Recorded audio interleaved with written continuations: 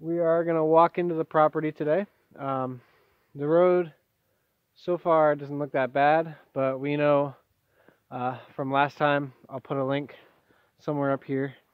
Last time we came here, we know the road wasn't plowed all the way.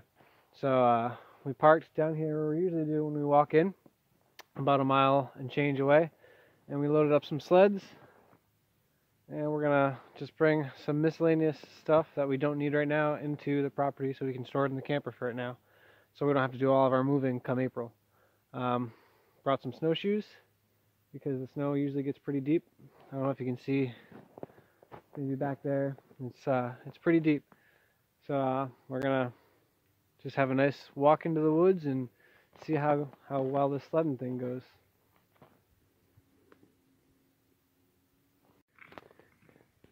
Well, Shakoi's sled was doing good. I strapped it in. Because she strapped it in. I made it a whole 50 feet and everything fell off because the center of gravity is kind of high up where that tent is.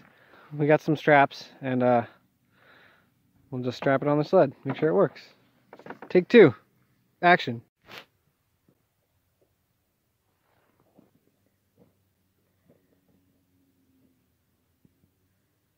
Take two.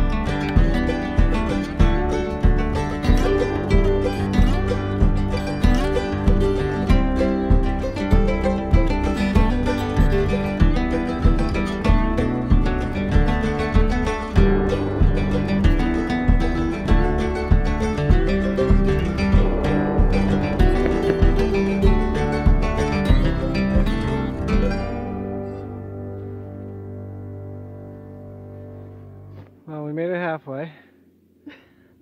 Probably actually a little bit further than halfway. And it was all uphill, so now we're sweaty. Hot, yeah.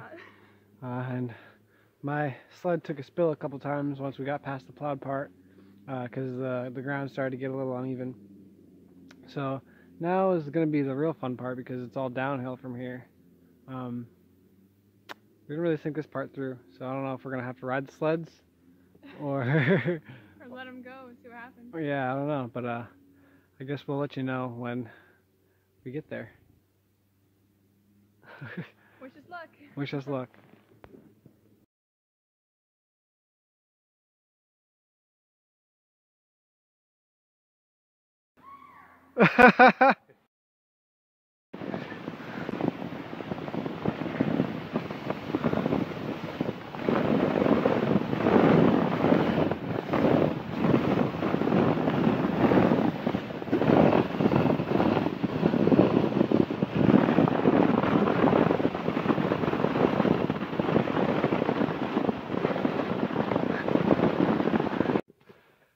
Alright, so we made it to the land. Shikoi's taking a little nap there. Some beautiful sunshine today, some high clouds. Not too bad. Gonna put all of our stuff in the camper so it'll be safe. Probably not safe from the mice that live in there, but it'll be safe from the snow, the elements, and any hoodlums that come by here. But there aren't any because our tracks are the only tracks here, so that's good. So yeah, we're gonna get to shoveling, get to unloading, and then spend some quality time here at our land. Somebody's been down here, and I don't know if it's a dozer or a snowcat or a skid steer or something, but there's some nice big tracks. They look like they're from actual tracks, like an excavator track or something. So that worked in our benefit because, I don't know, I've got some long snowshoes right here. Shikoi's got some small ones, but I don't know if I would have been able to sled with the snowshoes and the sled behind me. I feel like my shoes would have probably caught it a bunch. And it also helped us that we were able to ride down. That was pretty fun. That was awesome. Yeah, my sled has like a seat on it. My sled, I was sitting right on that, and that was a lot of fun. I might modify the sled so I can have a seat on it from now on the way down. Somehow. So we're here, we're gonna shovel off the camper once again because it's probably about a foot of snow on the ground. So seems like there's less on the camper. So we'll see.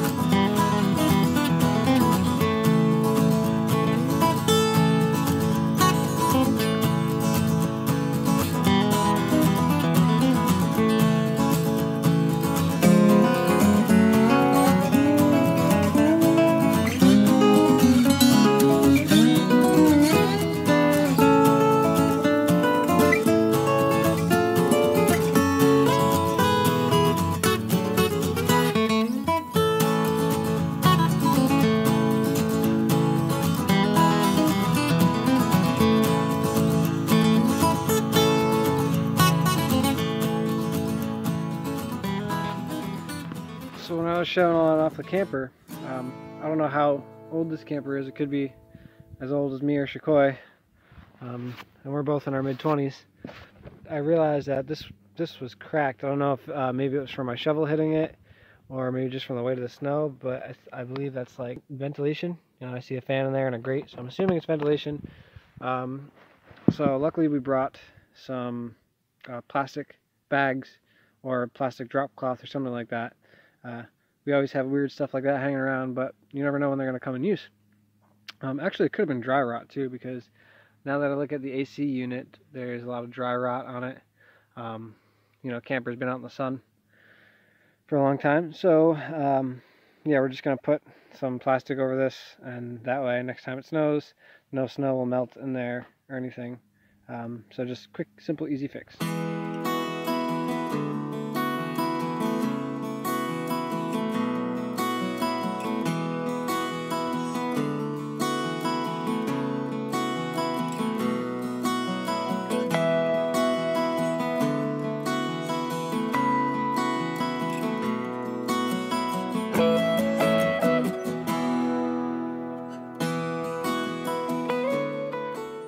So our first time snowshoeing on our property, and it's going pretty good once we got the hang of putting our snowshoes on. Mine are pretty old, so they don't have like ratchet strap bindings. They got like some weird ropey bindings. And Shakoi's, stupid buckle. yeah. I lifted my foot and they were gone. So it's going pretty good now, especially, you know, considering there's like a foot of snow on the ground. It's just so much easier than sinking in. We tried snowshoeing last year at some point, and we both just got so frustrated with it. We're like, why are we doing this? Why are we... So many times we fell. Yeah, but now we're getting the hang of it. It takes a little while to get the hang of. It's one of those things where you see people doing it and you're like, oh, that seems easy. And you put them on your feet and then you're facing first in the snow. Yeah, yeah, but once you get the hang of it, it's like riding a bike. Kind of. Great thing is down here we see so much firewood that will be for next year. It's just a matter of getting it hauled up. Right now we're probably in a yurt. That's terrible at holding heat. We're probably burning, I don't know, 5 cords a year, maybe 6 cords a year, if we can get that. So hopefully we can get away with 2, maybe 3 cords a year, in a small cabin that's Properly insulated. well insulated, yeah. And that's tight enough, but not too tight where it creates draft issues with the stove. So we'll see. But the good thing is we know that we have some firewood here. There's so much maple down. I mean, that's great firewood. If you look over there, Michael's right. If you look, I don't know if you can see it behind me. All downed hardwood. There's a lot of downed wood. It's pretty great to have an abundant resource of it. There's a lot of softwood here, but there's a lot of small hardwood too. Not too small, but maybe 50 years old, something like that. If the beavers don't take it all. If the beavers don't take it all, yeah. Something we'll work on. So Maybe we can ask them politely to, because the beaver lodge is like right on our property line. So maybe we can ask them politely to go that way to the neighbor's property, because they don't live here year round and we need the firewood. Our neighbor doesn't. So, we yeah. still want the beavers as neighbors. Yeah, they're cool. They're cool people. The beavers are cool people, is what I mean. Don't know how the real people are. Yeah. So we're gonna continue our snowshoe up. We're gonna go see the beaver pond maybe, and then we're gonna snowshoe / sled back to the truck. So that's what I was mentioning earlier.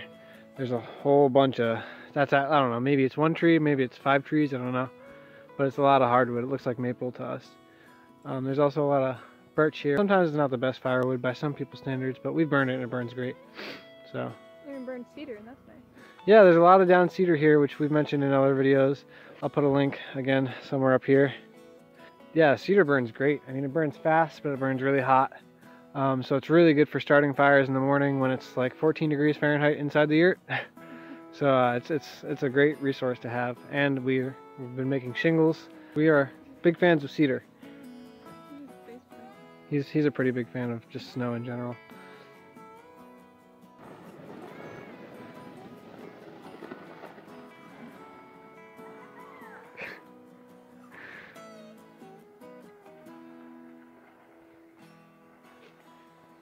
So it's the home stretch before we get to the truck, and I was gonna race Shakoi, but it seems she already beat me to the sled. So I guess I'll go down after her and see how much I can document without wiping out.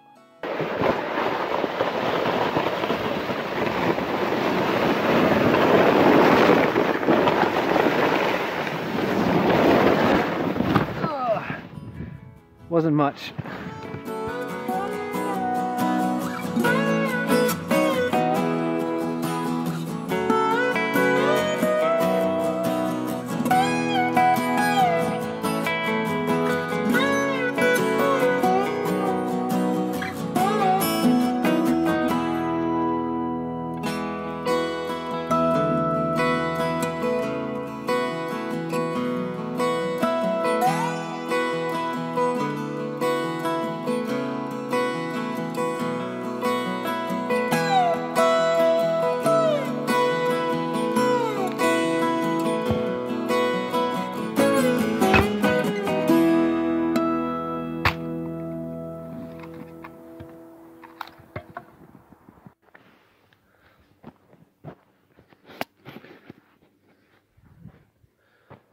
So we are walking.